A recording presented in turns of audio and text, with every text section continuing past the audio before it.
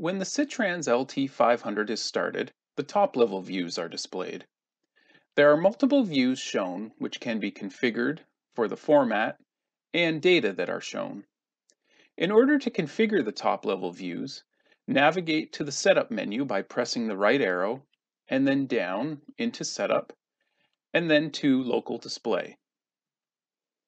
Here you can see that the brightness, contrast, and damping, as well as all the different view types, are available for editing. Let's take a look at our first view, which originally showed 3 values and a horizontal bar graph. We can change the format of this view by looking at the list which is included here in the Display menu.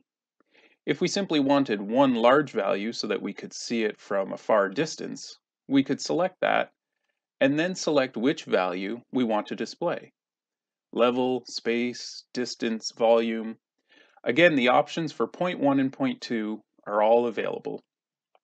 Let's select distance just to notice a change of what we have done as we came into the LT500. You can left back arrow through the menu and to the top level view again, and now we can see that distance for point 1 is our first view. All of the different views have these options, and you can see that we can scroll through the views by using the up and down arrows. Some views have additional details which can be accessed again by hitting the right button for further information.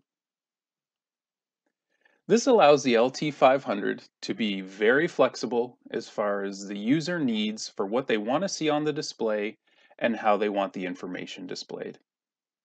Siemens, ingenuity for life.